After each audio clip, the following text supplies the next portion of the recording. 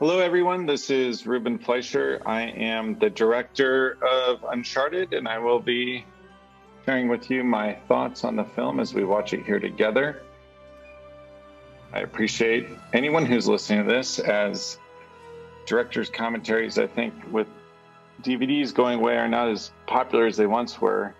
But I know for myself, I learned so much watching some of my favorite films and hearing the director's insights into the process of making it. And so for anyone listening, I hope I can offer some insight to you as well.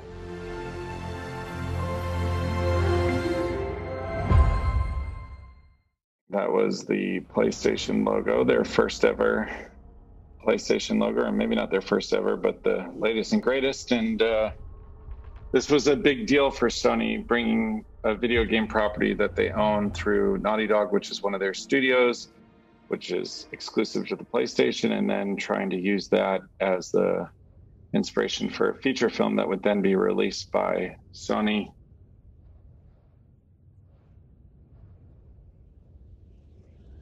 I felt very proud to direct this as the first premier Sony title that encompasses both PlayStation and the feature film division, and is a beloved game by all. And speaking of beloved, Tom Holland at the center of it was a big incentive. He's someone who I've loved watching everything he's done. So the opportunity to work with him was kind of a dream come true.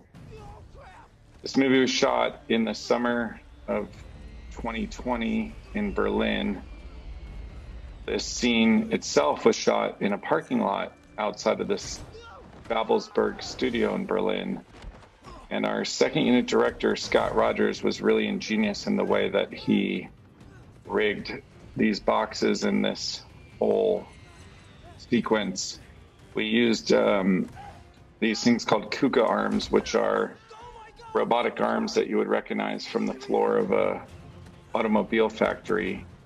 And the boxes were put on top of them, and they were controlled by a computer, so they moved in sync and could do cool things like spin and shake. And then we had Tom and his stunt doubles on wires traveling between the boxes.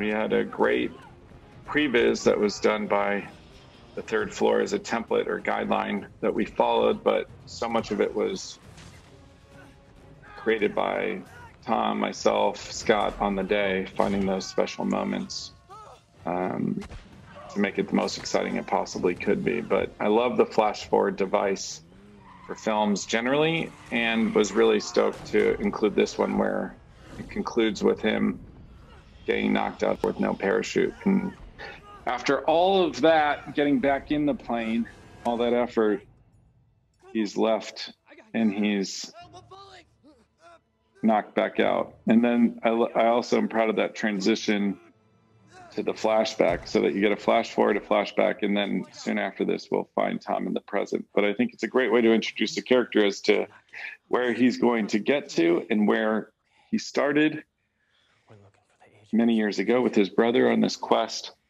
to find a link to their history as well as to Magellan and his gold, but the ring that ties them to Francis Drake, as well as many other of the themes of the movie are established in this opening.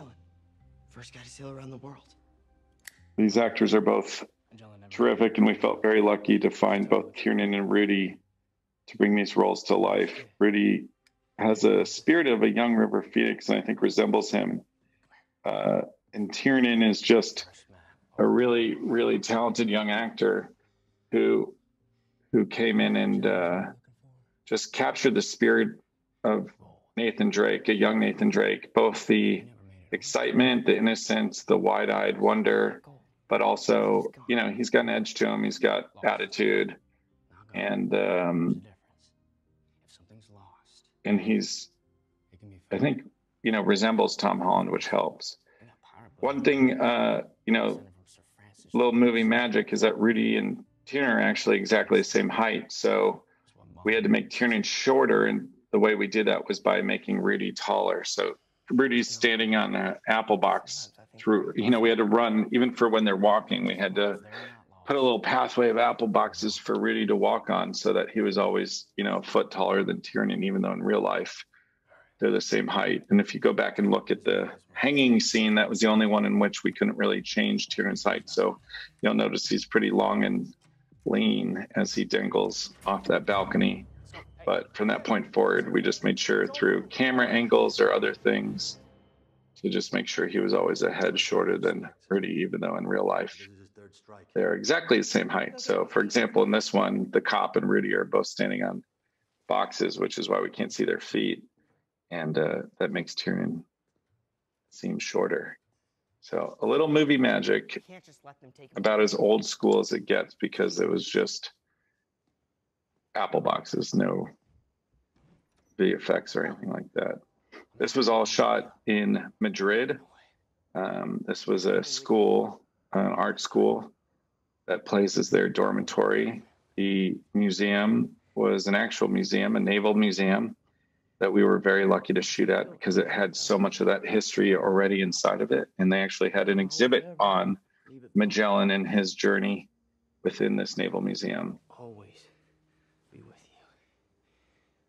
But I think a really good introduction to our heroes, and it's really important to have established this bond between Sam and Nate, because ultimately Nate's journey is a quest to find his brother, who he hasn't seen since this day that we're watching here, because once he went off to find his fortune, Sam never looked back and kind of left his brother alone.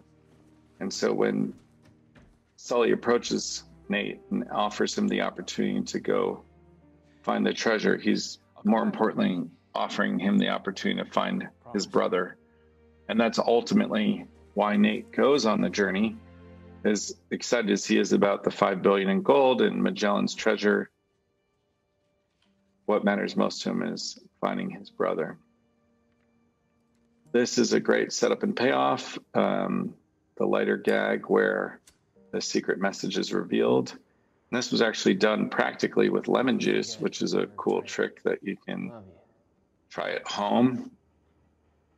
But it's a nice payoff down the road when Nate realizes that his postcard might have some secret message in it as well. And then, of course, the ring, which we see throughout. We don't ever really learn the true history of it or its lineage, but that's something I'm excited to explore. And the next film is getting closer to the story of Francis Drake and their history. I'm proud of that transition. It's a relatively familiar morph, but the way that we did it, bringing in some of those lighting gags and having the train kind of appear simultaneously made it look cooler than your typical morph. And this is just now establishing Tom in his world. We intend this to be, New York City, but it was shot in the Kreuzberg neighborhood of Berlin, which bears a remarkable resemblance to Manhattan. That Kitty Got Wet sign is a nod to the game. That's a saying from one of the games that any true fan will recognize, and we were proud to feature it as a neon sign on the wall of this bar that is actually a coffee shop in Berlin. This actress, super talented British actress who came and helped us out in Berlin, and her accent, I think, is spot on American, as is Tom's, needless to say. Tom is not a trained bartender. However, he did practice for weeks, if not months, leading up to the film in order to be able to do all those cool tricks. And he had several different flair bartender coaches, which if you haven't worked or met a flair bartender coach before, I don't know that you've truly lived. They are a unique and very particular breed of person. This movie was shot by Chung Hoon Chung, our DP, who I had worked with on Zombieland 2. He's immensely talented, and one of his most well-known and beloved movies is the original Old Boy. And I've been a fan of his for a long time and was very excited to work with him again on this film. And I think that interior bar lighting looks spectacular, as does this exterior night scene, and it's just a testament to his talent. Another big collaborator on this film was Shepard Frankel, who is our production designer, who had the ability to transform spaces, including this coffee shop, into the most hip downtown New York bar. But the scale of this production design, whether it's the boats, the caves, the churches, all the sets, every set I stepped on, I was just absolutely blown away. Here, of course, is Mark Wahlberg in his introduction as Sully. In the trailers, there was a scene where Tom and Mark actually meet prior to this, and that was scripted, and we shot it. In the end, we thought this was a little bit more of an interesting character introduction for Sully, because he's, just kind of keeping an eye on Tom and is there waiting for him, as opposed to the funny banter at the bar, which is a great scene, and you can watch it in the deleted scenes, and is a really, I think, charming interaction between the two. But in the scope of the film, this felt like a more intriguing entrance for Sully, and slightly more mysterious, which is a key aspect of his character.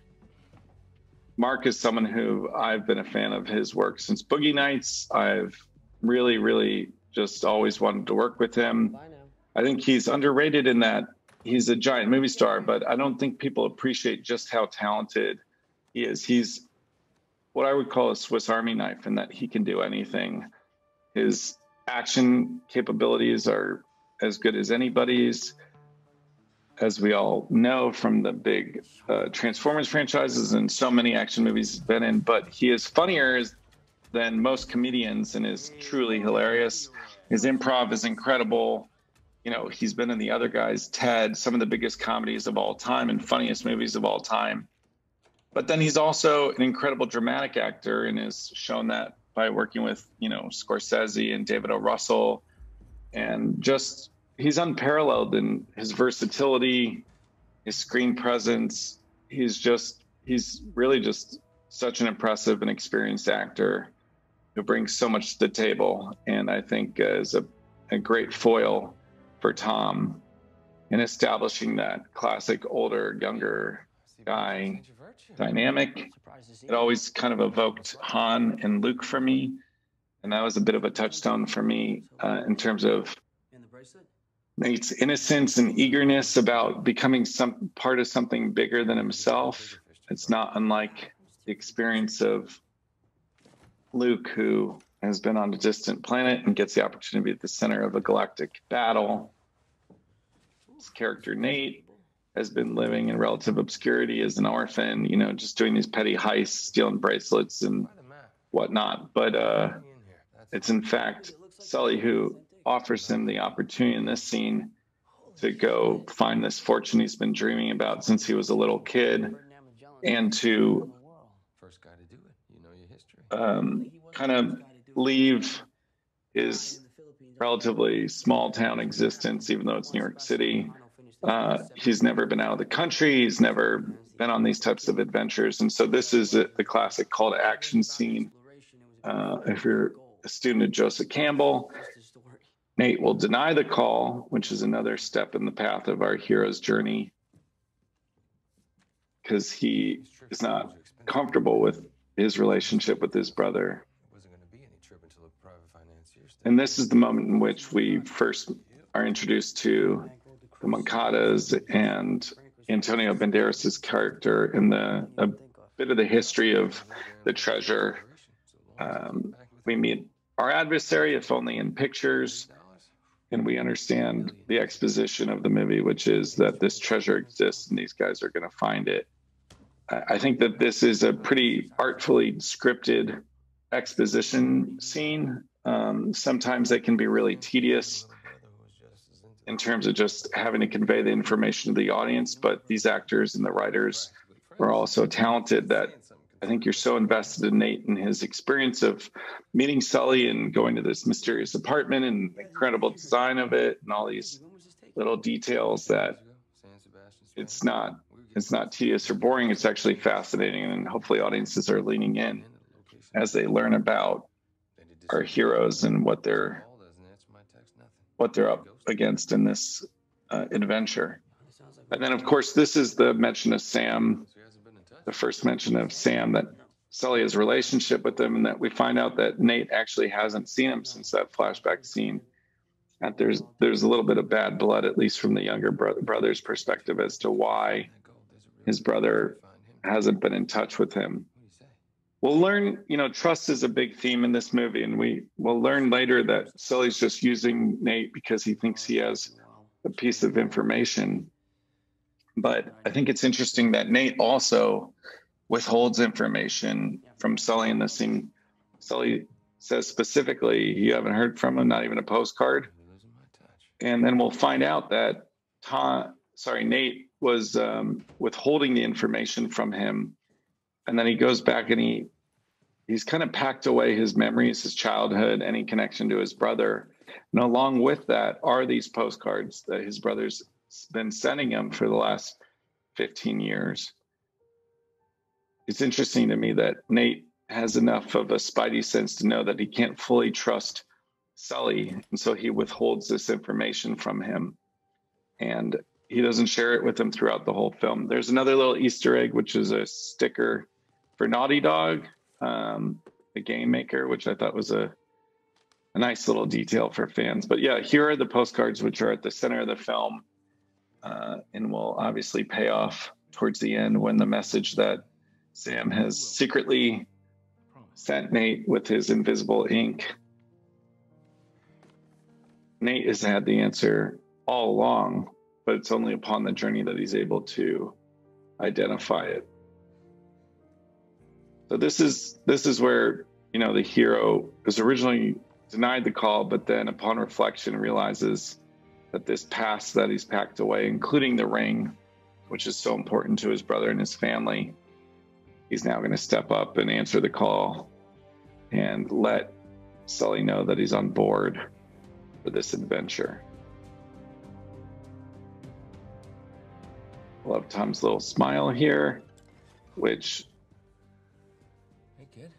I think suggests his excitement and was a nod to our producer, Alex Gartner, who, when we were shooting this, we did a few takes of it and then asked, can we just see a little smile at the excitement? And it was totally a good suggestion that Tom took, and I think makes that moment all the more resonant. This scene was shot outside of the telecom building where we staged the auction house in Berlin. We shot this with very little time. I think we had 2 hours total to film this whole scene, and we were up against the light. This was the end of the day. But Tom and Mark had this scene so dialed in. We did 5 takes, something like that. And it works really well. And I love the banter that they share throughout the film, but this is really the first back and forth with you got to bring something to the table, and what are you going to do with that kind of money? Both these guys are really naturally funny, and I think are so dialed in on their characters that all of the back and forth, all of the rapport, the banter, that's for me the fun of the movie, the heart of the movie, the heart of the relationship. And it's just so terrific when you have two actors who are so capable that they can improve upon the script, offer their own ad-libs, and just constantly elevate the material. Some people, not myself, called this the beefcake montage, with no disrespect to Tom. It is an incredible showcase of his physique, which he worked really hard on in preparation for this film. And I think it's impressive, not only the amount of push-ups he can do and rope climbing, but just his commitment to the character and wanting to make sure that he resembles the video game character. And that I think this is Tom's first big role outside of Spider-Man, and he really stepped up to the plate and brought it all, and was so prepared physically, mentally. You'll see throughout the film he does all of his own stunts, the action. I don't think he's ever done anything quite like it.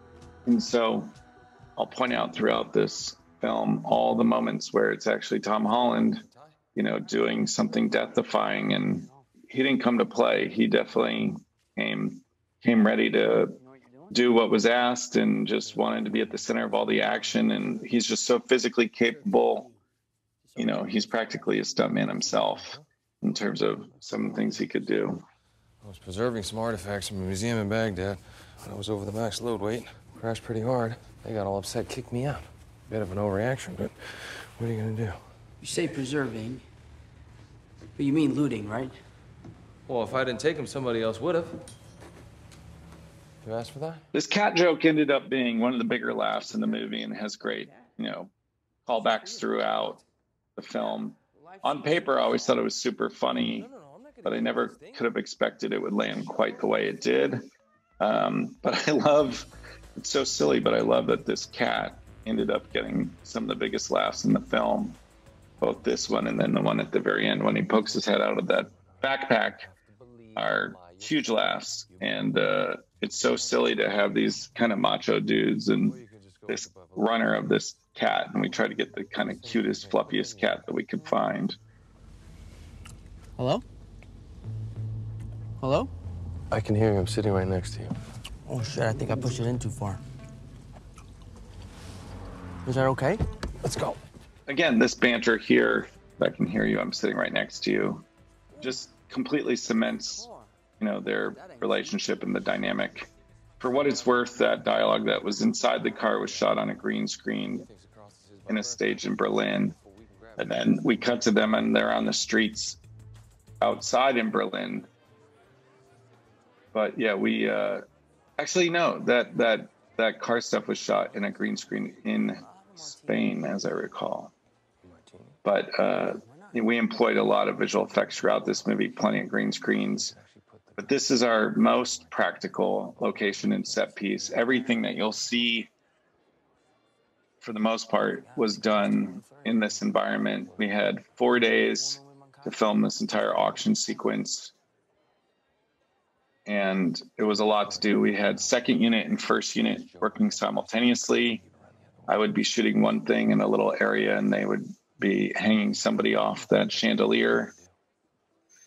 This is our introduction to Braddock, who we think is perhaps arm candy for Moncada. And also I should mention this is Moncada's first on-camera scene. This actress, Tati Gabrielle, is someone that I wasn't familiar with prior to filming the movie. She auditioned along with many, many other people, and I just was struck by her performance, her screen presence, her beauty, needless to say, and then also this very arresting look of the short blonde hair. She had this look for a television show, and her hair had grown out and was long and curly, but myself in the studio loved this kind of striking appearance so much that we ended up making a wig of the blonde, short-haired look. And so throughout the film, she's wearing a wig, which adds time and complication, but we really wanted that look. And she had dyed her hair and bleached her hair and messed with her hair so much that actually she couldn't do it anymore. It was literally falling out. So we created the wig to achieve that look. And I think it's very striking. I also love the single arm sleeve tattoo, which I just think adds interest in to her character.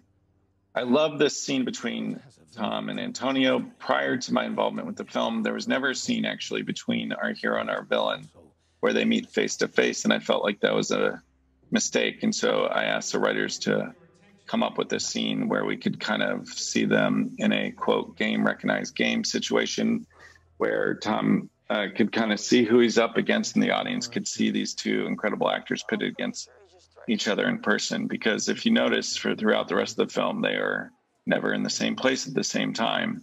So I thought it was important to have a scene at least where they kind of sum each other up. This movie was shot entirely at the middle of the pandemic. This was originally slated to film March 16th of 2020. March 12th was, I think, when Tom Hanks got COVID, and March 16th was pretty much the day the world shut down. So it was pretty unexpected that this pandemic would happen. Obviously, it was unexpected, but we were in Europe filming, and at the time, it was way worse in Europe than it was in America, and so we were kind of at the center of it all. Okay, let's get started then with lot number 1, a magnificent. We had the actors in town, we had a lot of the sets built, we were ready to shoot, but we all left for 3 months and went back home while we figured out what to do with the pandemic. That allowed us time to continue to work on the script, to continue to storyboard and previs our action sequences and refine them. But then we went back to Berlin in the summer of July 2020, and it was the middle of the pandemic. You know, we were one of the first big movies to film during the pandemic. It was all new ground for everyone involved, testing every day, wearing masks on set. And this scene, I mentioned this all because this scene has, I think, 200 extras in it, at least. It was originally intended to have more, but 200 was the maximum. I think might have even been 150. But to stage a big auction scene like this indoors in the midst of a pandemic was unproven ground that we kind of had to navigate. And safety was always at the center of everything we did. But due to testing, quarantining, or sequestering the extras, and just everyone on the crew being very responsible and thoughtful about everyone else, we managed to get through the whole movie without having to shut down at all due to a positive case. Which is not to say that we didn't have any positive cases. It just was never any of the actors or anyone who was indispensable to the production. So if, for example, a camera operator, or a carpenter, or a painter, or somebody got COVID, we were able to find replacements. But when you're doing 200 people in a room together, you know, that just made everyone nervous. So we were particularly careful and responsible during this time and wanted just to ensure safety for all involved. I'm really proud, though, that we managed to complete the production so successfully and so safely. And it's a testament to Sony, our COVID team, the accountability and responsibility of every crew and cast member involved, who really, you know, put the movie ahead of all else. Like, people, I think, were very responsible because they knew their actions affected others. And I'm grateful for everyone's commitment to the film. I love that little scene with the Scotsman, meeting him for the first time, hearing him speak. That reaction that Tom has in the control room is a huge laugh for the film, and I think establishes tone, as does that moment where Nate has no choice but to charge these two mountainous men. Just instantly lands on his back. Oh, this is gonna suck. Our stunt here is all practical. That was stuntman making the leap. Actually, no, it wasn't. I take that back. That was Tom Holland making the leap. And Tom Holland hanging from the lights. This is all Tom Holland in the actual environment, hanging obviously on a wire, but hanging 100 feet off the ground from the chandelier.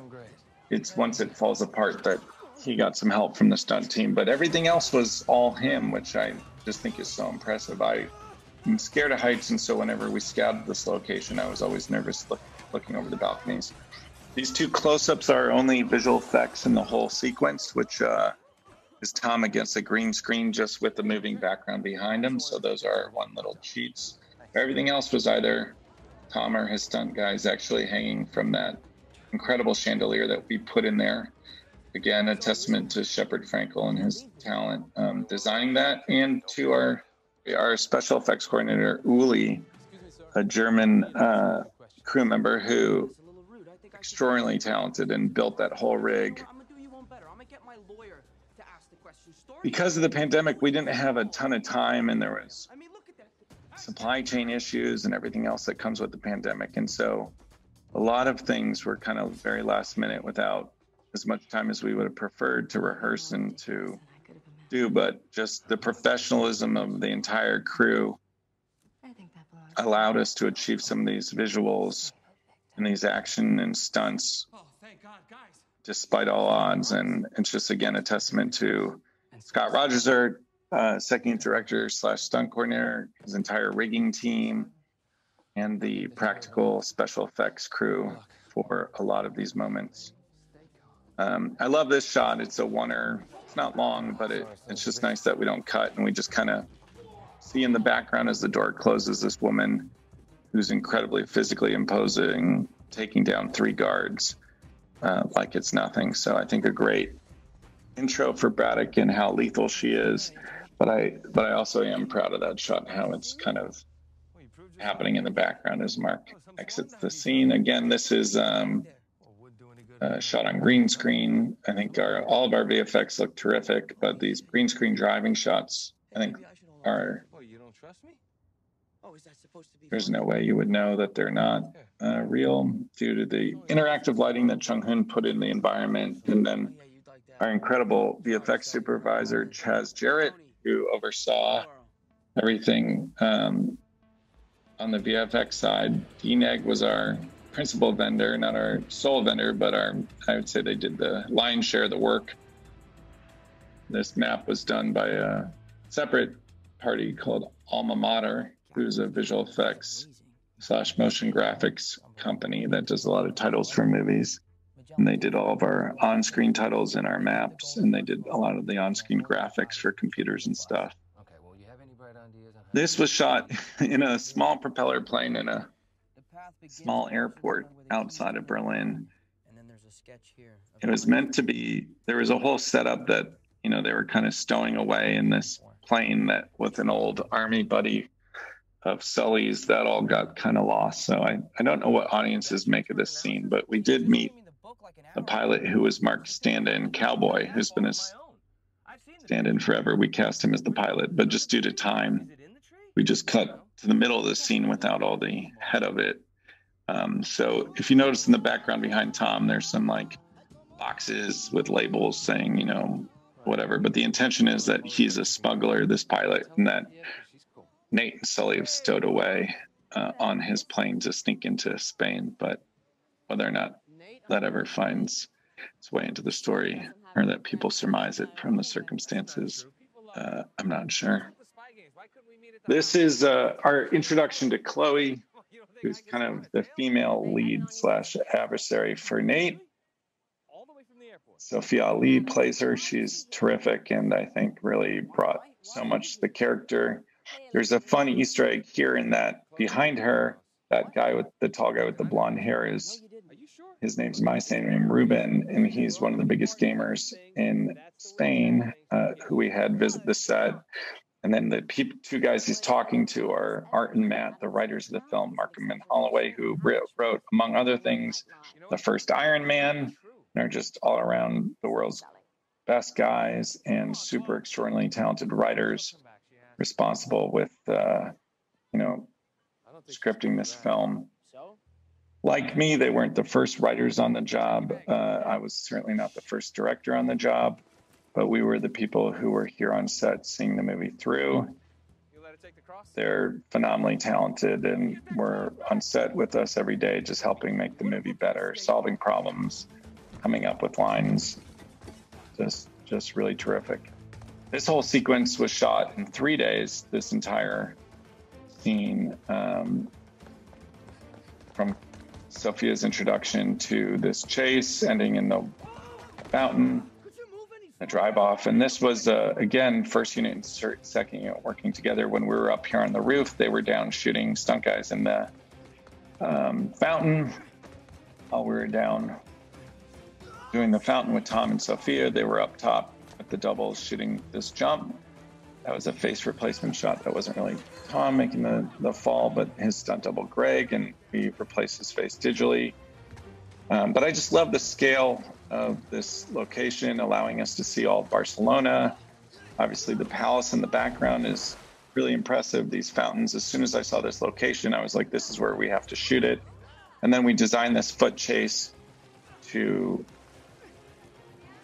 kind of features some of the more interesting aspects of the location, which were the rooftop, the steps, and then the fountain. Yeah, we shot this in just 3 days, which is a lot to do in a little time, but I think was turned out really well despite it. And again, all of these extras are people, or all the people in the background are people that we brought in. So again, in the midst of a pandemic in Spain and Barcelona, we had, I think, several hundred extras. We apparently tested 700 people just in this one day between the cast, the crew, the extras. There were 700 people working to execute this scene, which is a lot at any time, but especially in the midst of a pandemic. The auction house Moncada called it an altar crucifix. I didn't think about it then, but it means the cross was originally made to stand on an altar. But we had a local production company aiding us with all of the Spain location stuff, whether it was in Barcelona, Madrid, or the south of Spain. Incredible collaborators, great filmmakers, all of our Spanish crew, and just, again, having to figure out the logistics of a film of this scale in the midst of a pandemic is not an easy feat. So sincere appreciation to everybody involved who was able to help us make it happen. I love the Santa Maria del P of it all. That was something that was scripted in the script, that it was Santa Maria del P and this whole gag of the tree and of the pine. And just the fact that it's a real church that's been there for 900 years, and that we were able to shoot in the church, the actual church, the Santa Maria del P, and throughout the church, there is that iconography of the tree. You can see it there. I don't know, there's something really special when you're shooting a location that's old.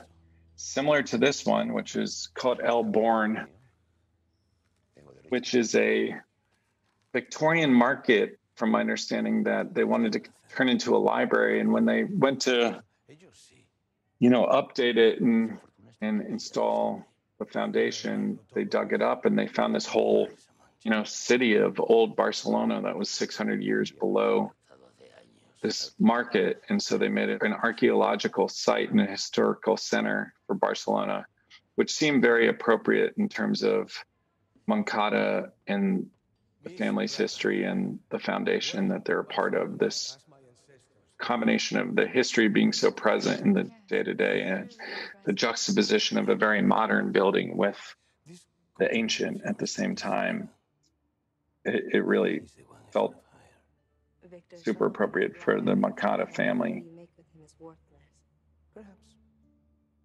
And I just gotta say, the casting of Antonio's father is something that I think is a cool story, and I'm proud of, is that there were several, very prestigious Spanish actors who we had in consideration to play the father role. And I just turned to Antonio and said, this guy's going to be your father. Who would you like to play? And he chose Manuel because Antonio had seen him perform Shakespeare when he was in theater school. And he said he was always the most imposing and formidable actor on stage, and that he always admired him, but had never had the chance to work with him. And so it was basically Antonio who cast his father. And I love that backstory to the relationship. And I know it was a treat for both of them to work together, as Antonio, I'm sure, had always admired Manuel de Blas. And I think Manuel was just very flattered that, Antonio, who's at this point the patron saint of Spain, was, hand-selected him to play his father. So that was a really nice thing. I'm on to you, Sally. This location was incredible. It's all a practical apartment in Barcelona that overlooks the Gothic Quarter. There's a scene on the deleted scenes that you can watch where there's a bit of it follows the scene immediately where Nate and Chloe walk off and they go onto the balcony, and there's a little backstory on Chloe and a little bit of a flirtation between the two. In the end, this movie's so chock full of adventure and everything else. The love story that existed originally between Nate and Chloe just kind of felt a little extraneous or gratuitous. And I think both myself and the studio and test audiences all agreed that it was better served with some tension, but not as much as was originally intended. So you can watch that deleted scene on the balcony and see that we kind of repurpose aspects of it and put it into their dialogue in the catacombs later, which was I think a good call. It helps keep the movie speeding along, but also it just feels more inherent to the nature of the characters that they wouldn't be stopping so much to have romance in the midst of these high stakes. Just a quick note about shooting at the Sagrada Familia, which is probably the most famous building in Spain, and what a treat it was to have the opportunity to film right there in the park opposite this iconic cathedral. I felt very, very fortunate to be able to shoot at all the locations in this movie, but particularly one as special as this. And if you've never visited it, I couldn't recommend more going inside. It's truly one of the most impressive buildings I've ever stepped foot in. This scene was added just to kind of show just how ruthless Antonio is. His character is. He's willing to do anything to get the treasure, even if that means killing his own father. We felt that Moncada, without that scene, was just kind of like a businessman who wanted the treasure he felt he was due, which there's no harm in that and doesn't make him especially terrible. But once you kill your father, that's about as bad as it gets. So it kind of helped bolster him as the villain of the film. That Nun reference is a reference to Indiana Jones. There's a couple nods to that film, which is obviously the biggest influence on our film. It's also my favorite movie ever made, and I've watched it many, many times. I think it's a perfect film. I love the tone. I love the performances. The shots in it are incredible, and it just captures the spirit of adventure and treasure hunting better than anything I've ever seen. And I'm sure it was a huge influence on the Uncharted games. And then full circle was an influence on the film. So we felt it would be appropriate to give it some shout outs. And so there's that nod. That's a reference to the snakes line from Indiana Jones. And then later we'll actually hear him refer to Chloe as Indiana Jones. We wanted to let the audience know that we're aware of the parallels between our film and that one. And if anything, it's a celebration of how amazing, Spielberg, Harrison Ford, the entire cast, and just that whole trilogy is. This set here is a set. Everything prior was the actual cathedral, but this little crypt we built on stage in Berlin, and was actually our first day of filming with Sophia, Mark, and Tom all together. Incredible production design. Needless to say, it really felt like we were standing in a cathedral. And what I love about this scene more than anything is, again, just the banter that we'll see in a little bit between Mark and Tom. All the jokes when he turns it the wrong way. I don't have my glasses. I mean, we have so many alts to those lines that Mark came up with on the day. This skeleton gag was a suggestion Tom made when we rehearsed it. He felt like just turning the keys was a little too easy, and he felt that he needed an extra step to solve the puzzle. And so he suggested that they all look around and he find this button, which I love this moment, and the notion that it's a purgatory between heaven and hell, I thought was really in spirit with the puzzle that they're solving and the clues that are there, the heaven and hell of it all. And a winged skeleton evokes purgatory, but just again, a testament to Tom's instincts as an actor. He's thinking about the movie as a whole and approaches it as a fan of the games and the genre, just always looking to make it as interesting and make it as hard as possible for our heroes, always putting obstacles in their way so nothing's too easy. which is a great instinct. And I was grateful to have him kind of as a second set of eyes, always ensuring that we were constantly elevating the film. These crosses, you can't imagine the amount of versions of the crosses that we had designed to lead us to this. The interlocking component was a late addition to it, as well as them functioning as compasses in the final scene. I have them on my shelf here at home just because I think they're such an incredible object. And, the bejeweled golden crosses that are also function as keys and end up being the key to the treasure at the end. Just a great prop from any movie. And it's those kind of details that in the design of it, with all the inscriptions and jewels, that just add an authenticity and just, it's those special things that make movies what they are. But I love the comedy that plays in this scene, both that moment as well as when he looks at the phone, comments on how many apps he has open, which was always one of my favorite lines from the script, and just shows the generational divide between Nate and Sully, but also in real life between Tom and Mark. They both leaned into those aspects of the characters, as well as to the comedy and the interplay between the two. And the banter, so much of this was just them on the day, kind of giving each other a hard time, that it makes the movie special and makes the characters' relationship sing. So I was so thrilled, as this was one of the very first days of filming. I'm pretty sure it was in our first week. That as soon as I saw the chemistry working as well as it did, I just knew that we had something special, because Mark and Tom and Sophia are all such special actors and are so capable with both drama and comedy, that it just got me really, really excited for all that lay in store, because this scene confirmed that we're off to a great start. I think we shot that scene in a day and a half. You would be surprised by just all the different camera angles that we had to do to achieve it.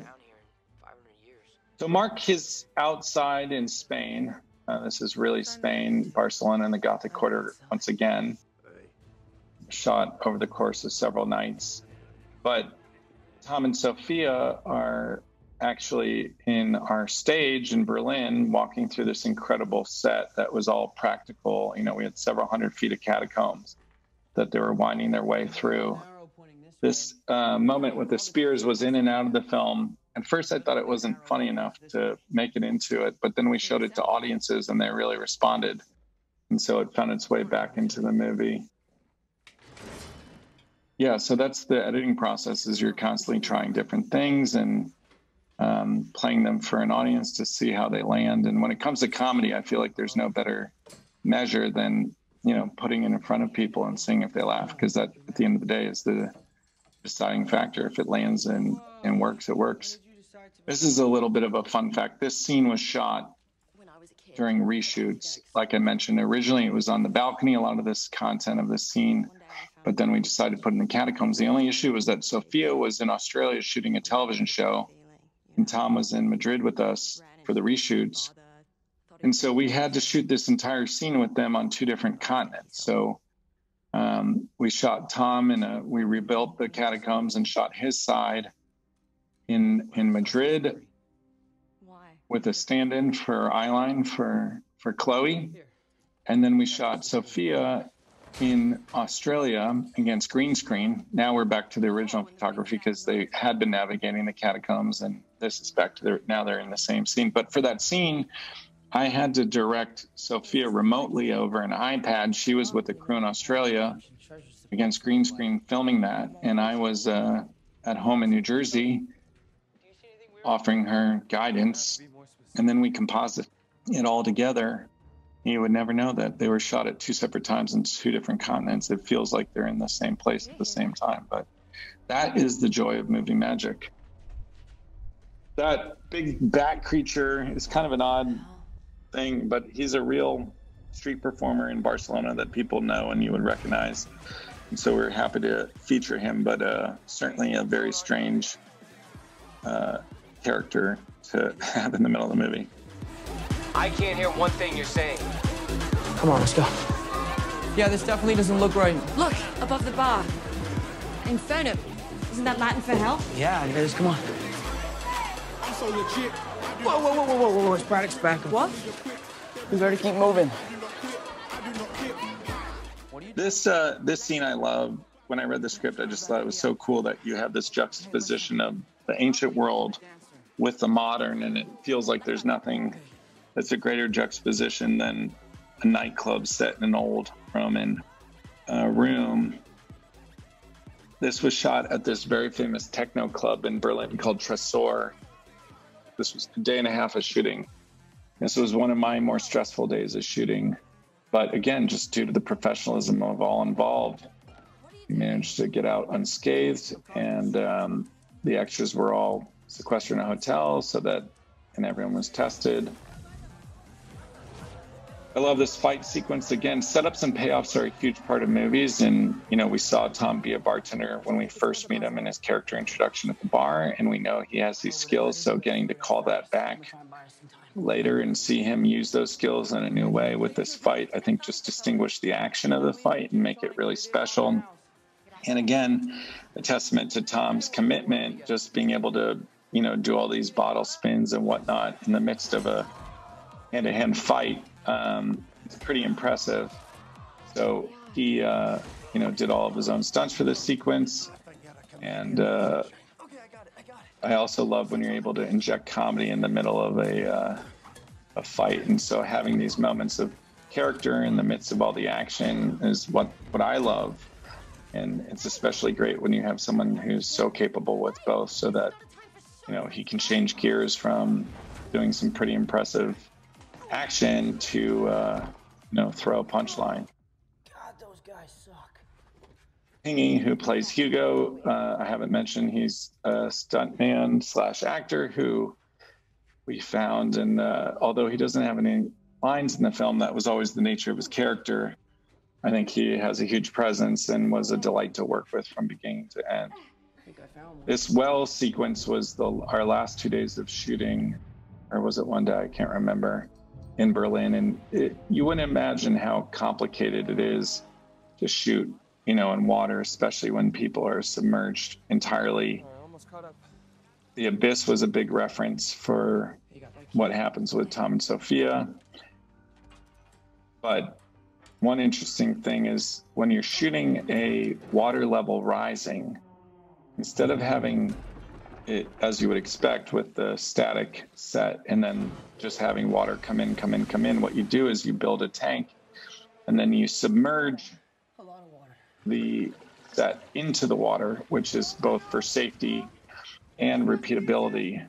So as the water starts coming in, that's actually our set being dropped down into the water. So as they're freaking out, the water's rising, their set is actually descending into a pool of water, and our cameras are locked to the set. So it appears as if the water's coming up, and in fact, they're coming down. We're running out of time! I found it. Excuse me, guys? This was shot separately, even though they're simultaneous. This was one of our first action sequences that we shot in the movie. It was great to have, Mark, who's just so capable with action, doing largely all of his own stunts in this. And then Tati, who hadn't done a lot of action prior to this, trained incredibly hard to be prepared for this fight sequence and was so dialed in. So much of this is her actually performing her stunts. It was a bit longer originally, this fight sequence. We ended up trimming it down just because at the end of the day, kicking and punching, as some would like to say, is not as interesting as other things. But again, I love the character that we've infused. We also get a sense of these two characters' backstory and history prior to the film, what led them to here, and we'll later find out, it all ties back to Sam. But this was choreographed by Scott and his super talented fight coordinators, but the idea of dropping the cross was a trick that an old stuntman had taught Scott, that if ever you're in a bar fight, someone comes at you, you drop the beer.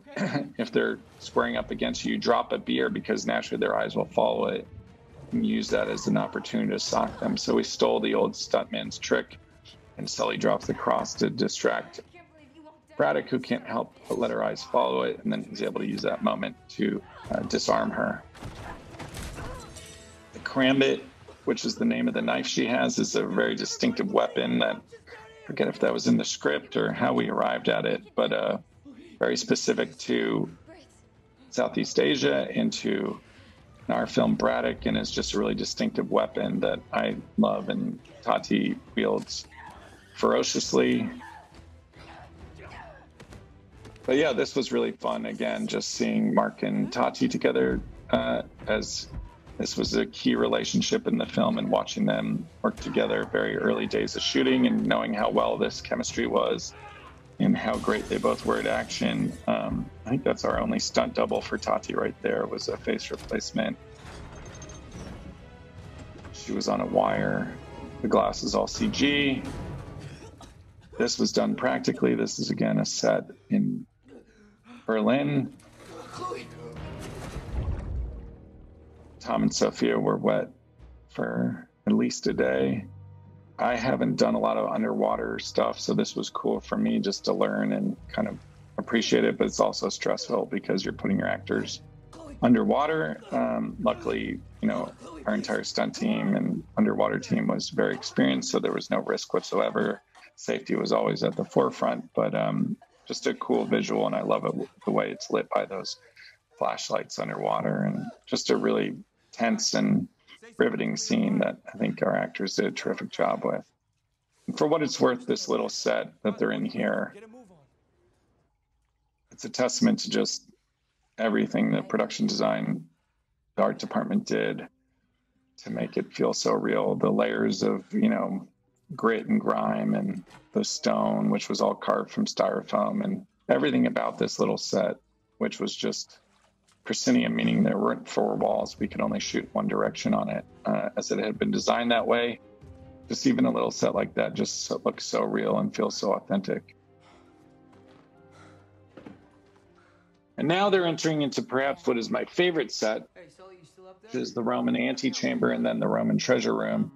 But I just love all the roots and the layers of dirt and grime of, you know, 500 years of history that are here.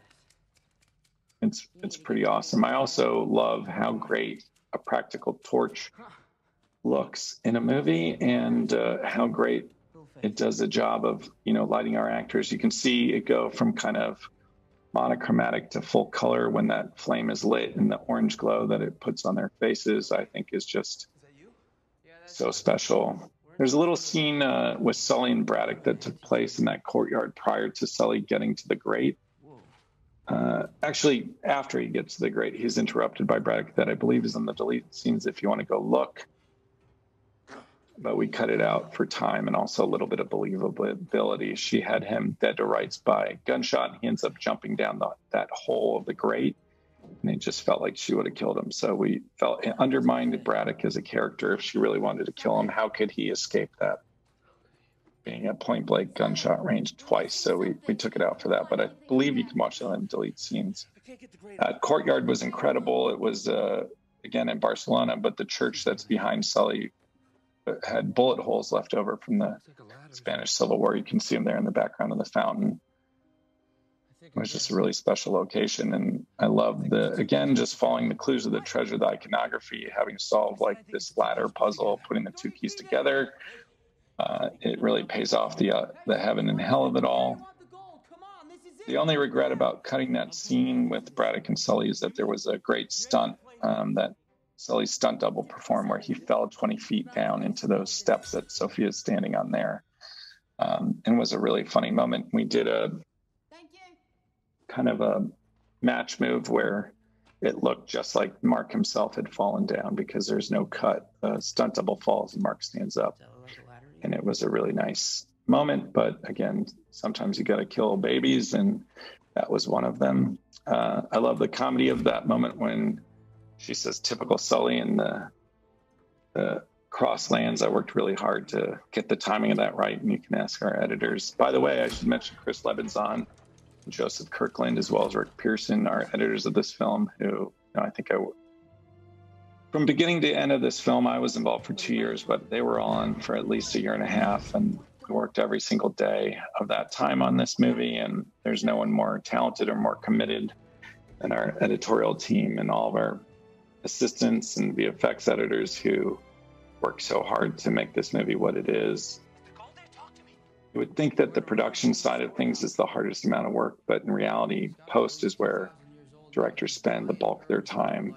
And, I was on this for at least 15 months of editing and the effects and just trying to get everything right. And Chris is one of the most accomplished editors in the business, having cut everything from the original Top Gun to Midnight Run to most of Tony Scott's movies, if not all, as well as many of Tim Burton's movies. And I'm just a huge fan of him as a person and of his talent. And Joseph Kirkland, who's his assistant editor and co-editor on this film, they were my real partners in post, and we worked tirelessly to make sure this film hit on every level. The combination of editorial and VFX are consistent throughout this movie. For example, this was a practical set that has a matte painting behind it. There's obviously CG enhancement to this moment. When the crack comes, that's all a VFX crack. It was just a sticker on the urn that Tom was looking at, and that was replaced with full cracks. And then those are CG breaks. We did do a practical break. Again, respect to Uli, our special effects coordinator, but it just didn't have quite the impact that I wanted, so we ended up replacing the practical break with all CG urns and salt coming down. But this set was just incredible, both the way it was designed and the way it was lit, and I think the way we shot it. The fact that they come out of that little grate on the one, they enter into the antechamber, that big wood door with all the gears on it is blocking their path. They were able to solve the puzzle, and then they walk right into this environment, which was largely lit by practical torches. Those urns were really there. They were about 8 feet tall. It just was, when you're a kid thinking one day you might want to be a director, you dream about opportunities to shoot in sets like this. It just, as a huge fan of Raiders of the Lost Ark, this was just an absolute dream come true. I also think this is when the movie's really firing on all cylinders. This hopefully turn that audiences don't see coming of Chloe double-crossing Nate is a moment that when I watched the movie with the audience, I actually heard an audible gasp, and someone said, "No, she didn't," to the screen, which made me really proud that the turn had worked and people actually didn't see it coming. And we really get the nature of Chloe, that she's a woman who will do whatever it takes to get what she wants, but it's not due to anything other than experiences that at every course of her life, over the course of her life, she was constantly betrayed by people. And so she grew a hard skin, and she learned that the only way she could get ahead was by not trusting people and pulling one over on people. And it ends up being her downfall in the third act, because Nate anticipates her double cross and gives her the wrong coordinates. But I think this is a really incredible performance by Sophia, and that fall that Tom takes is noteworthy because he didn't use his hands. He really acted like he was knocked out, and he took the fall right on the chin, which if you watch it again, you'll notice that, he has nothing protecting him. And that movie star face went face first into the ground, and testament to his commitment, because that's not an easy thing to do, is to just take it on the chin, as they say. This scene is one of my all-time favorites in the film, largely due to the performances of these two actors who are as good at drama as they are, comedy and everything else. And I just feel like they're both just at their very best. But I'm also proud because when we rehearsed it, they stood this close to each other. And my instincts told me it was wrong that they would be this close. But they were both committed to, really go toe-to-toe, literally, in this scene. And then my trusty DP, Chung Hoon, said that he thought it was terrific that they were so close and so static. And so we designed this scene, if you watch it, so it starts wider and then gets progressively tighter and tighter until we get to these incredibly close-ups as we build the tension and the drama of the scene. And so I think editorially, we did a good job of, starting wide, coming to this medium. There's a two-shot that kind of shows them in the same space prior to the extreme close-ups. But as you can see, they're 6 inches apart from each other. This is the two-shot, and then we go to these screaming close-ups right here, which just when you watch it on a big screen is absolutely riveting. And their performances, you don't need to do fancy camera work or do anything else when you have performances like this. You just show the actors and their great performances as close as possible. And you can even notice a tear from Tom in this final take. And it's really powerful. It ends with this walk-off, which starts as a two-shot, and Mark turns into this nice close-up, which I think is a really nice moment. And then him all alone with nothing but salt. And I pitched the idea of him grabbing a handful of it and letting it slip through his fingers, which Mark was kind to indulge. But I think it's kind of maybe a little cheesy, but I think it sums up the moment for him, is that literally the gold had slipped through his fingers and he's all alone with nothing but his salt. And it seemed appropriate. This scene, when we shot it, I was convinced there was no way it would be in the movie, because it has our audience ahead of our actors or our characters. So the audience is finding out the betrayal and that Chloe is working for Moncada prior to the next scene in which Sully figures it out. But one, if you have Antonio Banderas in a movie, you don't want to cut out scenes that he's in, because he's just so great in every moment. And there's nuances in that performance of that scene that I just love. But two, I think just from a pure storytelling perspective, understanding that Chloe betrayed Nate and Sully so that she could work for Moncada, and that, she's the one now in charge, that she's undermined Braddock, that kind of fuels Braddock's fire for what's to come when she ultimately usurps Moncada. So I was convinced when we shot it that it would never be in the movie, and I kind of raced through it because I thought I was so smart in that we didn't want our audiences to be ahead of our heroes. But in the end, editorially, I'm so glad that we did shoot it, because it is an important, pivotal scene to just fill in the audience as to what's happening, and also, like I said, fuel Braddock's fire for taking out Moncada. This scene, I think, is another great performance by Mark and Tom, where you really get the dynamic. And this is a scene in which I would say the student becomes the teacher. And it's really, Nate stepping into his own, laying the ground rules for Sully and saying, I need to find my brother. That's what's important to me. You're a piece of garbage. I don't care about you. I'm just doing this for personal reasons now. And whereas Sully had been leading the charge prior to that moment, this is where it all changes. And now Sully is, subordinate to Nate. This scene I'm proud of, because this was shot in a really small airport outside of Barcelona, where we shot the interior of the private plane in a hangar. The same day we shot this scene, but it's entirely VFX, the environment, which I think these are some of the most impressive VFX when you don't know to even look for them.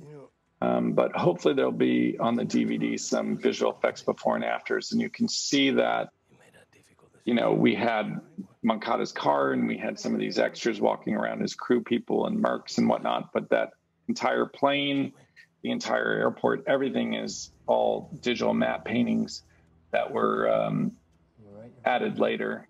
This was also shot at the same little airport. We just rolled over some of these staircases and shot it. So we did 3 scenes in one day, which is a lot. And so we kind of had to shoot them all pretty quickly and just maximize them. But again, a testament to DNEG that, all we had was a ramp. All right, come on, they're getting ready to go. There'd be a giant cargo plane, as well as the entire environment of the airport. This cargo plane was built, the interior was built on stage in Babelsberg. Babelsberg is one of the, if not the oldest, continually running film studios in the world. Fritz Lang's Metropolis, which if you haven't seen, I highly recommend watching, was shot there. I think Greta Garbo's early work before she came to Hollywood was shot there. During World War II, the Nazis used it for propaganda. And then it became a part of Eastern Europe once Germany was separated. And I think the Soviets or East Germans used it for propaganda films during that time. You may want to check my history, but this is what I was told. And now it's returned to its former glory as a proper film studio. And I think they shot The Matrix there and some John Wick's movies and Uncharted. And so it's in Potsdam, which is outside of Berlin, and was just an absolutely great place to work. The German crew was incredible. The talent and commitment of the entire crew. You can see the results on screen, just the art department, the detail of some of our sets and locations. But this interior of the C-17 was pretty impressive. And Antonio is actually pretty impressive with this performance. It's a hugely riveting moment, I think, both hearing his daddy issues kind of aired out for the first time, and just every take he did was different and interesting in its own way, and just delightful to watch a master at work. And I love featuring incredibly talented actors and close-ups to really get all the nuances of their performance. And when he brings it here, you know, it gives me goosebumps. But I'm also really proud of the how unexpected this moment is that Braddock takes him out. I think when you have a movie star like Antonio, you don't expect him to be killed, you know, at the end of the second act. You would expect to see our heroes take him out. But I think this is a nice turn and certainly lets us know how ruthless Braddock is. And in the script was one of my favorite moments. Where's Fraser? No loose ends. Making this a PG-13 movie, which it was always intended to be, we certainly had more graphic, bloodier versions, and we had more graphic, seeing the knife slit his throat. But at the end, I think tonally this film really landed as a 4-quadrant film, meaning it's fun for all audiences. They say 8 to 80 as our demographic, and I really believe that. I think this is a movie that plays for everyone. And so while we did limit the violence on screen, I think you get the point. You don't need to see a throat slit, you know, with your very own eyes. And I think it was the right decision to make this movie appeal to as broad an audience as it can, because apart from that violence, there's really nothing, you know, that can't be seen by younger audiences in this movie. And I think we made the right decision in just choosing a more tasteful path for the violence. This sequence is another one I'm really proud of, just the action that's about to pop off. It's a lot of practical elements combined with CG as they're kind of doing this cat and mouse through the back of the plane. All these boxes are practical and they were actually there. But once they start moving throughout the C-17, they're quickly replaced with CG boxes, and we used all different kinds of methods to have our actors navigate these sliding boxes, whether it was 2 stunt guys with a blue screen, you know, running at people for them to avoid, or rubber boxes that they could bounce off of. We really used every trick in the book. That's an all CG shot, the one of the ropes. This obviously is CG. Mark becomes a digi-double as he flies out the plane. That box that hits the guy is CG, as is the parachute.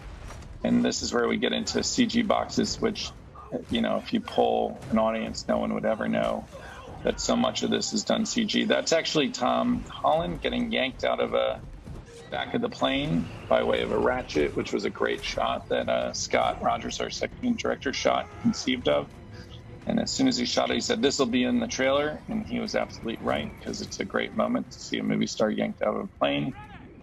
This is all CG enhancement and shot practically with lots of fans on our plane set, but then anything outside of the plane is all VFX.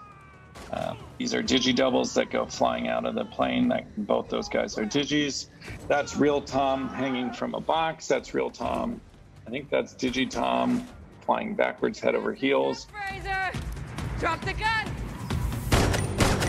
And then this was a great little moment that as we were designing the action in this sequence, the old gas can trick has been done a ton of times, but Chung-Hoon came with a great way to do it where we don't lay it out all behind it. We see her see the flares, and then next thing you know, one's flying at Braddock, which forces her back, allowing her to slide across the Mercedes and get to safety. I love intercutting these two sequences. Originally, we kept them separate.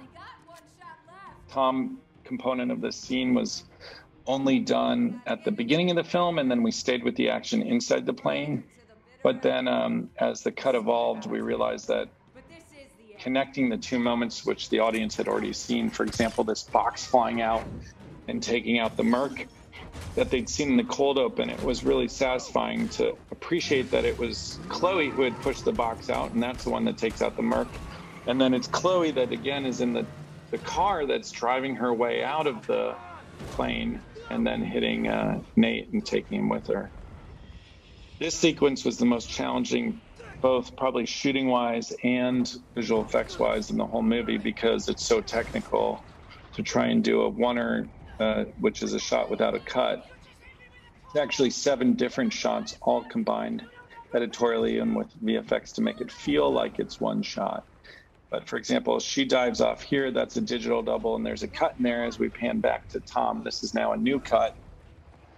He jumps off the Mercedes and then quickly becomes a digital double, which is a CG version of himself up until impact. And then he now is Tom Holland again. That's real Tom Holland there, floating through, back to digi-double.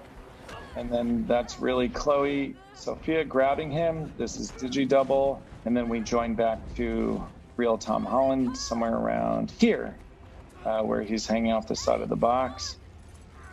And then again, when he pulls the chute, this becomes a digi-double up until the camera finds him above. So we used all these tricks of weaving between practical photography and a digital double to achieve this sequence, which was over a year of visual effects to get from being shot and to its final form. It was just a lot of computer power to make that happen. This joke it's rare that you can get a joke with a title, but it was originally somewhere in the band of C, and then we had the thought to separate them. So just somewhere, which gets a laugh, and then we fill in the band of C below. But it's nice to me when you can find humor with the simplest of tricks like a title. Anywhere I can find a joke or add humor or entertainment to the movie, I will go for it. So this was shot in the Mediterranean Sea. I know it says that it's in the South Pacific in the Band of Sea, but we actually shot this in the Mediterranean, the south of Spain, where we also shot Tom on the boat and Sophia on the boat in the cave. But this was pretty cool just because we really did shoot them floating on a box in the middle of the ocean. What you don't see is in that wide shot, there were 2 rafts alongside the box where the crew was. And it was just a fun day of filming out on the open sea. That's a matte painting of the hotel. This was actually a beach that was right next to the beach that Braddock and the bad guys show up on later in the film. Fell out of a car that fell out of a plane? Huh. Hey, something like that happened to me once. And this is Nolan North, who is the voice of Nathan Drake from the video games. Good luck. He's one of the coolest guys I've met, and just being able to feature him in this cameo was so fun for everyone involved, and I know for Tom especially. But we really do want to just pay tribute to the Uncharted games, and more than anyone, Nolan's responsible for creating the character of Nathan Drake, and so we felt very lucky to be able to have him in the movie. And I think for fans, at one of the test screenings, there was a guy behind me who, as soon as he heard his voice, knew exactly who that was, and elbowed his friends and said, "That's the guy from the Uncharted games." So I'm glad that fans can appreciate it. What are you doing? This was our actual first day of filming. This Nate and Chloe's scene in the hotel, our very, very first day of filming the whole movie. Well, not where she's looking anyway. You can't imagine the amount of conversations I had about that golden tree stump behind them. I thought it was so weird and gaudy and distracting, but the art department prevailed and it is in the background, and I finally admitted they were right. It is a nice detail and a beat like this. This was there was a joke that we cut out at the head of this scene where they're being brought into the hotel room, the honeymoon suite, and the bellboy kind of says, "This was reserved for our most esteemed guests and also you," because the idea was that it was the only suite left, and they used Sully's credit card to pay for it. Which, if anyone asks, how did they get such a fancy suite? That's the answer to the question, is that he lifted Sully's wallet when they were in the car and paid for it that way. But yeah, I love this little montage. I love all the details, shots. And then again, just a testament to Tom Holland and his thinking about the audience in the games. Originally, it was he just uses the lighter to get the secret message from Sam, and then boom, he knew where it was. But it was Tom's instinct to add a little bit more challenge. So instead of just saying where the treasure was buried in the postcard, we added in this extra layer of complication, which is the keys are your compass, your keys are your compass. And then it was Tom's idea also that we use the keys kind of as compasses to be placed on two specific points in the map, and where they intersect is the X marks the spot treasure moment, so that Braddock and anyone who had the real map thought they were going to the right place in the Cala de Oro, but in reality, they didn't know that there was this extra layer of protection that the Spanish explorers had put in place, Elcano's crew, just to protect themselves from, anyone ever getting the map and it falling into the wrong hands. So we added in this moment, which I think plays so well, of Nate having to find this little point within the ruby. This was done days before we shot, so the props department had to add this needle and remove the jewel and everything, but it worked out really well. And I love this moment when the two crosses meet and the X marks the spot cave is revealed, this moment that we're about to watch. It's just so satisfying, and while this whole sequence of having to solve the treasure hunt and figure out where the treasure's buried is a small kind of inside moment, far from spectacular relative to all the action in the movie, it really lands, and you feel Nate's excitement, and you feel like this journey, has paid off. And you also just appreciate, how clever he is, that he was the one who was able to solve all these things. And in writing these coordinates, hopefully this works for all audiences. That last look to Chloe, we see him write it, and that's meant to suggest, can he trust her? And we'll later learn that he cannot. This is the beach I mentioned where the hotel was literally just right next door. So in one direction, we were on a deserted island, and in the other direction, we were at a fancy hotel in the South Pacific. So that's a movie making magic, that you always try and get the most out of some location. And in that case, we had two beaches in the script, and so we used one beach to play both parts. Yeah, this moment where she finds it again, I was nervous that the audience would be ahead of Nate and it would make him look silly. But when we didn't include this scene, there was confusion as to what Chloe actually did. So seeing her take the coordinates, and while you don't actually see her screw him over, it's suggested that she's got something on her mind. And when we read the note, we learn that she has indeed taken off early to go get the treasure herself. But then when we come up with this note that was left in the bottle of the real coordinates hidden from her, and Tom, saying that only one shame on you line, he lets us know that he's not going to be suckered again.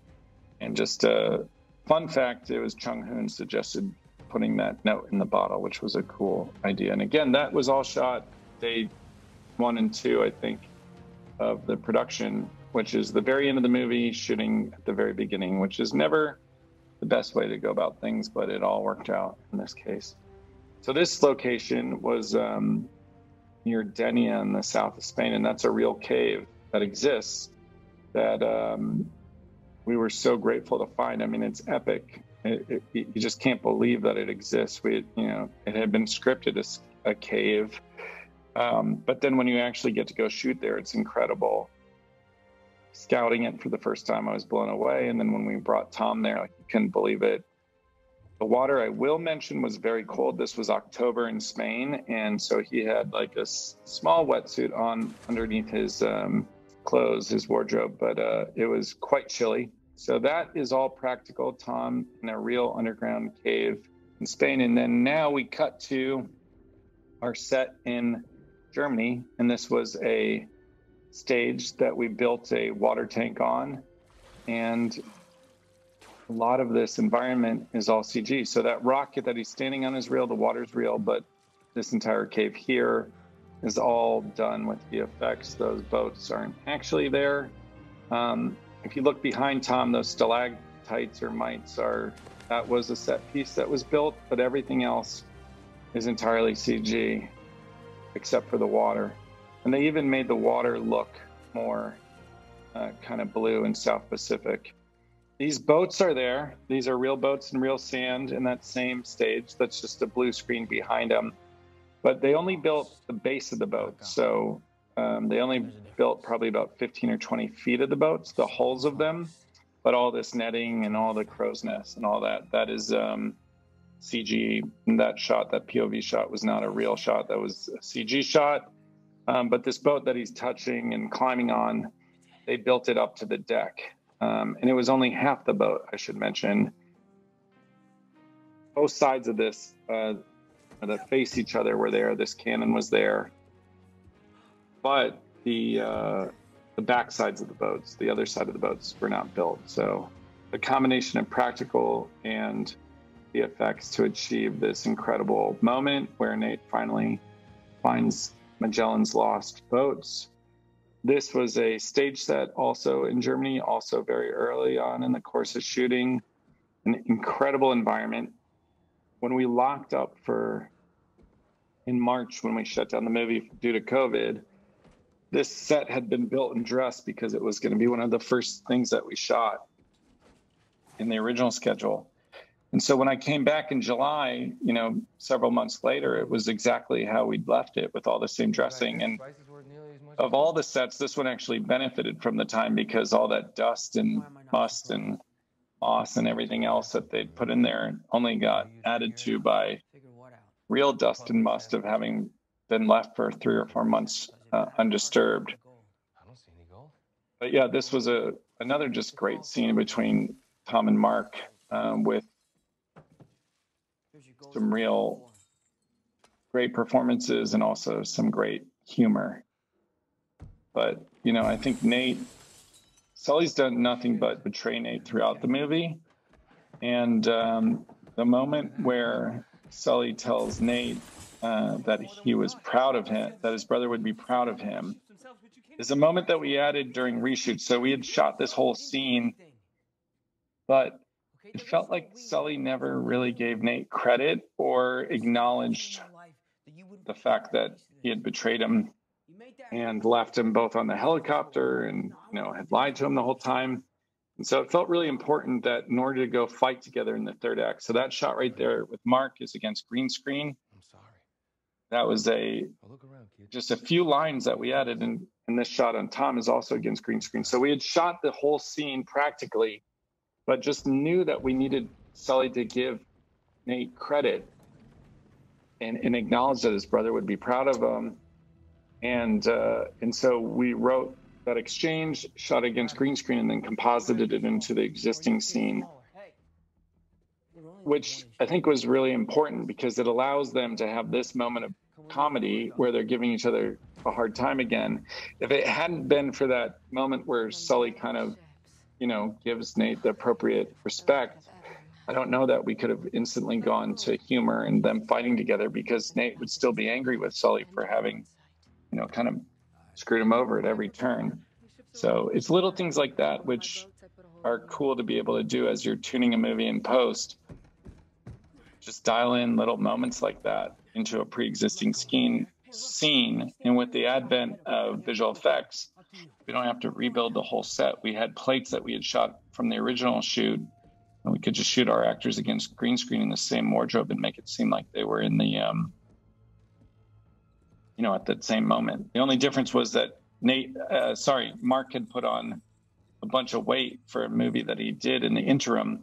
So he was about 25 pounds heavier for the reshoot than he was when we originally shot. Mark's always in great shape, but he put on weight for a character. And so there, you can see his face, fill out in just those reshoot moments. But I don't think anyone who's really immersed in this story will notice that. But I do. I watch it. But I think, again, the VFX and the actors and everybody involved did a great job of maintaining the reality of that moment. And I think that exchange only made the scene better and the movie better. These were, we call this our Merc montage, where all the Mercs are getting the boats ready to be lifted. I truly believe in the suspension of disbelief in films, but certain, purists have noted that a helicopter like this may or may not be able to lift just something as heavy as an ancient pirate ship out of a hole with just a few ratchet straps. I'm of the mind that it's a movie, and you go with it, and if you're immersed in the story, then you shouldn't let things like physics or gravity hold you back.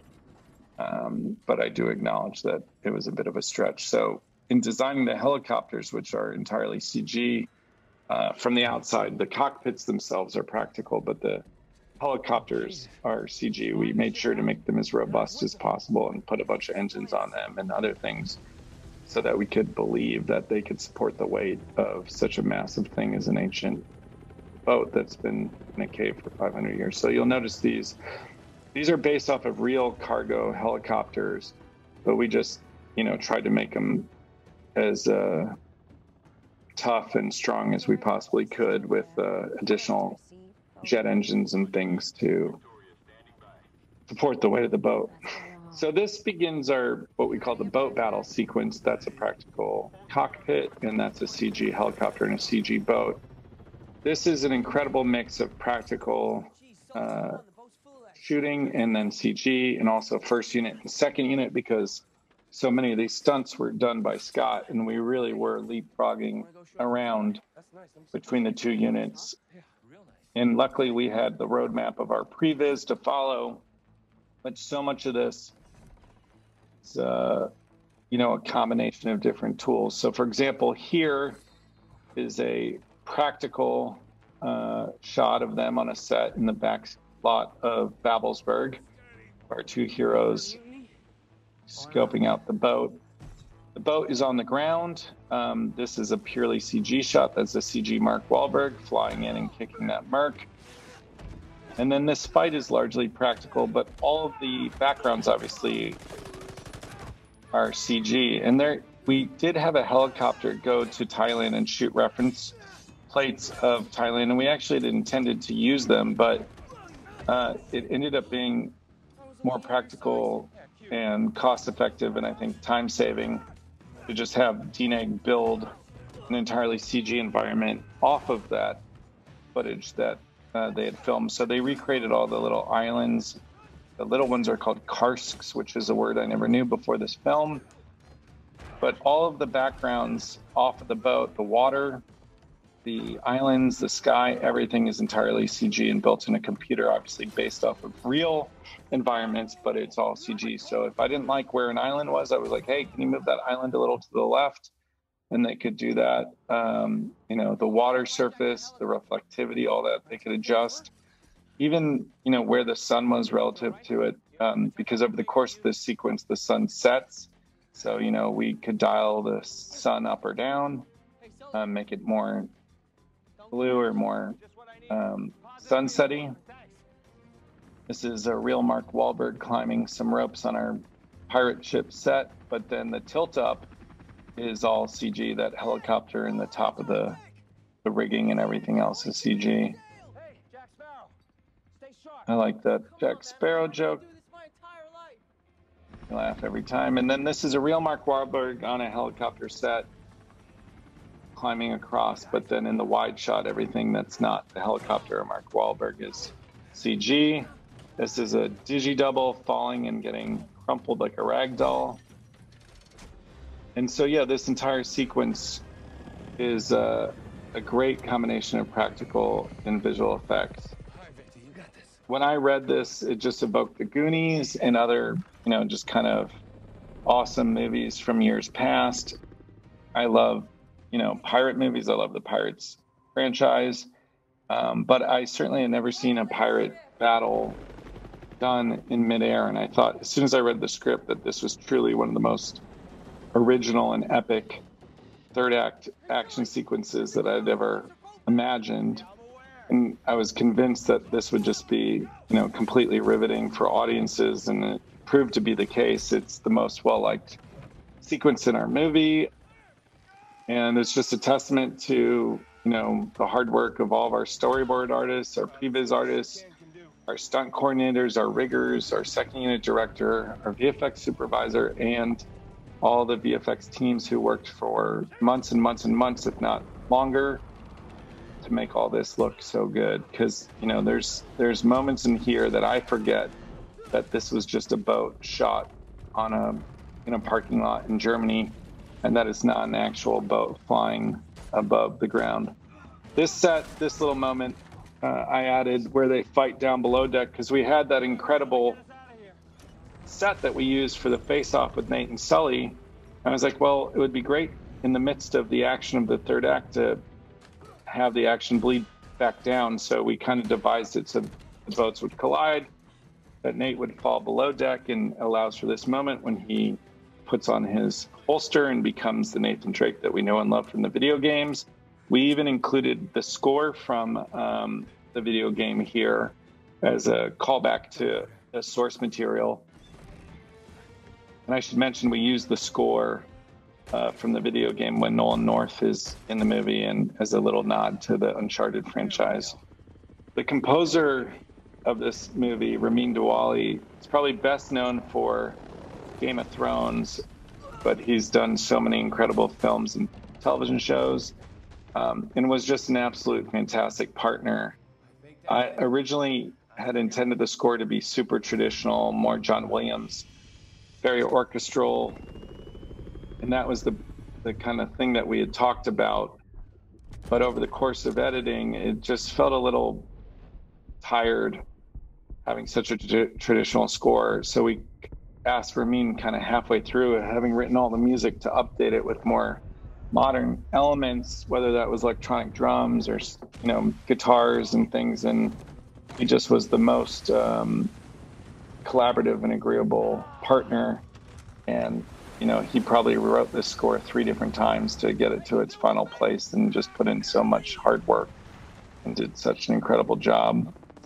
I was talking through the slow-mo sequence, but I love that moment. Slow-mo is something I've used going back to the original Zombieland. I just love the effect it has. And so it was great to be able to kind of have a distinct moment in the midst of all this action where we slow things down and see it going so slowly. And I love both the way it was shot, with that overhead shot of Nate falling and having Tom actually do his real stunt, and then all the CG enhancements and the wide shots to make those look slow-mo as well. And I also like the sound design, a lot of that. The mixers of this movie, we had quite a few different ones, but I was lucky to work with Kevin O'Connell again, who's mixed the last few movies I've done, and is literally the world's greatest film mixer. No big commercial film has been released without him putting his stamp on it. I feel like he's done all the Spider-Man movies, and you name it, he's done it. Just an incredibly talented and collaborative partner who puts the icing on the cake, as it were, when we do our final mixes for the film. And our sound department as a whole deserves credit. This is my 5th movie working with Kami Asghar, who's our sound supervisor. He's the man.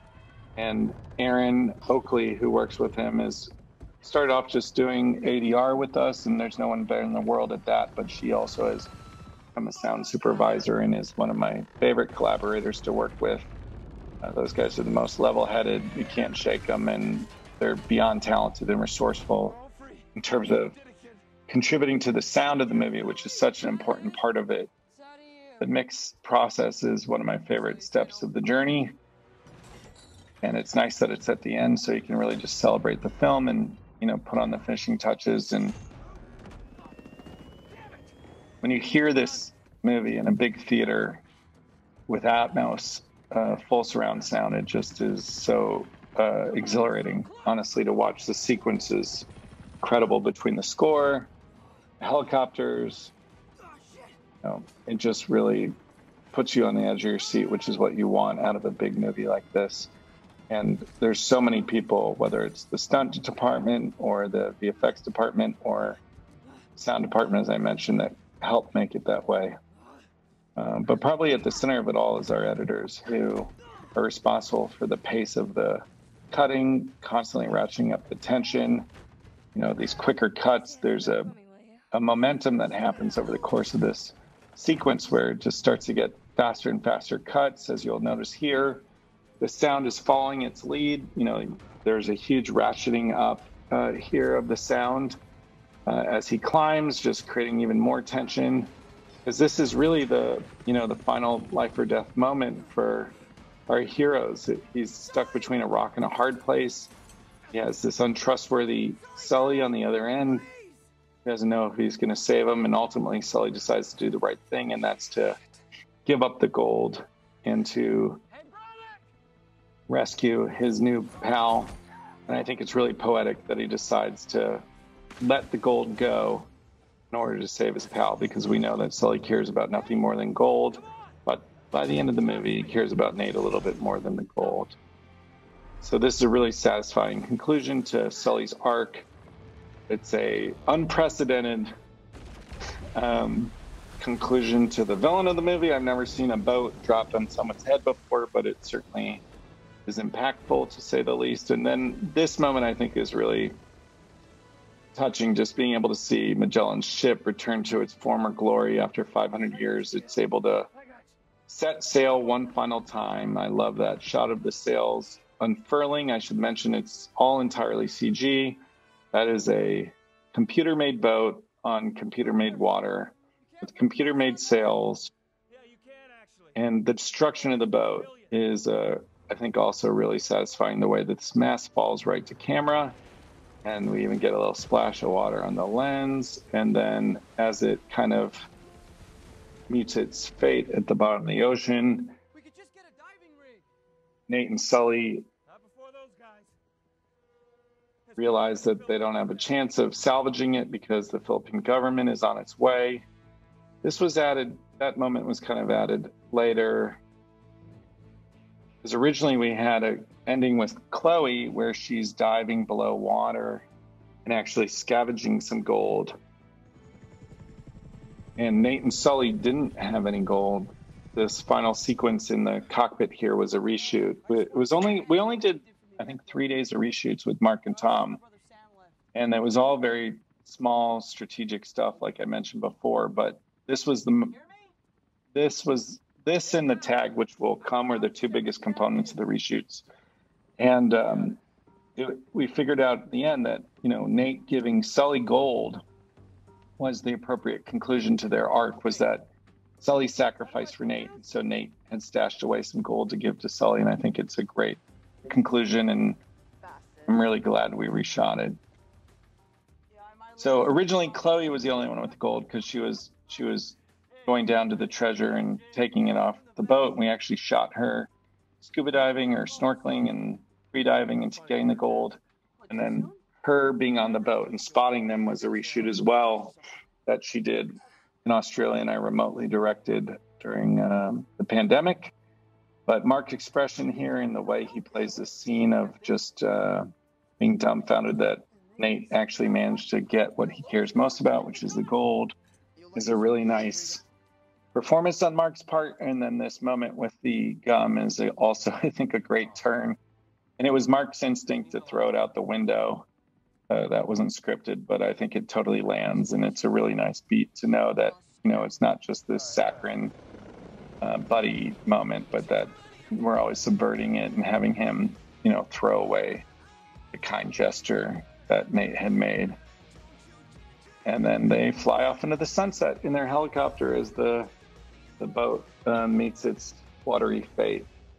This is the Sam tag here, which we shot during principal photography, and I felt was always important to keep Sam alive because in the video games he's alive.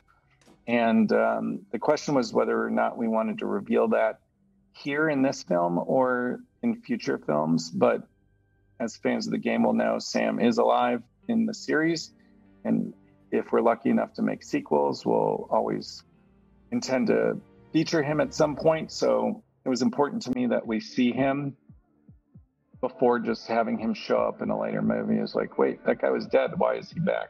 And that was a logic that didn't make sense to me. So I think it's important that we see him and can anticipate him in future movies.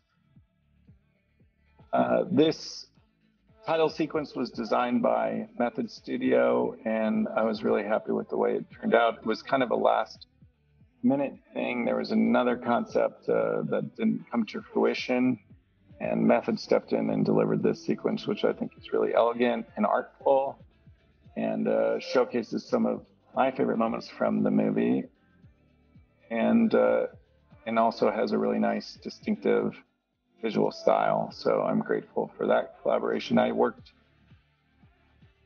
with a guy called Ben Conrad, did all the titles for every movie prior to this, and I was sad not to have the opportunity to work with him again, but was thrilled with this sequence that Method delivered. There's one more tag scene which I'll talk through, but prior to that, I just want to thank anyone who's still listening to this for listening to and appreciating all that went into making this film. It was a true labor of love. They just don't make movies like this anymore. There hasn't been a great kind of treasure hunt adventure film in a long time, and I feel very, very lucky to be the person who got to make this one, as it's a genre that I truly love and I think is like just a pure cinematic genre, a movie genre. It's like it has a little bit of why I love movies, and to get to work with this cast that we see before us and such a cool title as Uncharted, which has such a great video game history. I just felt incredibly lucky to have the opportunity. So this was our other big reshoot. We had a tag with Mark and Tom and the cat prior, but it just was pretty anemic compared to this. It was just two guys at a table talking. There wasn't much action or intrigue, and it felt like kind of a lackluster conclusion to the film. So we're super lucky to get to shoot this, and incredibly lucky to have Pilu Asbæk play our villain in this scene, who you may recognize from Game of Thrones, just a super talented and cool Danish actor who came and played with us for this day. And it was really important to us to have the mustache featured in the film. One of the biggest complaints from fans was that Sully didn't have a mustache. He did actually have a mustache in the previous version of this tag, so we had always intended to feature it at the end of the movie. But as this was a story about the evolution of these two characters, Nate and Sully, our instinct was that he didn't need to have the mustache yet, and that was something he could build to. And so this is a suggestion of the Sully to come in future films, and you'll recognize both Nate and Sully's wardrobe from the games. It's very true to the games. And then the ending of the movie, where they walk out and we don't see what we see, was something we went back and forth a lot on, but I'm really happy with the way that we conclude the film, not only with the cat and the callback to that, which is truly one of the biggest laughs in the movie, that moment right there where the cat sticks its head out of the bag, but also having them run out and being stopped in their tracks and Nate delivering his signature line of "oh crap" and not seeing what he sees. Oh crap.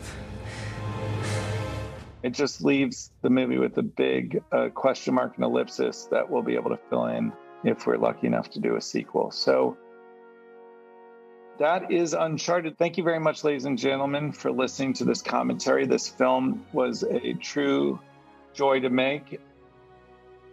I encourage you to stay through the credits and appreciate all of our talented collaborators who contributed to this film. Each and every one of these people, the movie wouldn't be what it was without their contribution, and they deserve the credit they're due. Especially these two men, Bob Dorman and Brian Relier, who were our line producer and first assistant director, who were at the center of all things Uncharted. Tom Eldergroby, I gave Chaz props, but Tom deserves just as many props, as he was responsible for all the VFX alongside Chaz. And then just our incredibly international crew, literally people from all continents, gathered together in Spain and Germany to make this film. I don't know how many nations were represented, but more than I can count on two hands. And it was just a joyful experience despite all odds of a global pandemic. We managed to make and shoot and edit this movie, and I'm incredibly proud of the way it turned out. So thanks to all for listening, and I hope I will see you again soon on Uncharted 2. All the best to all.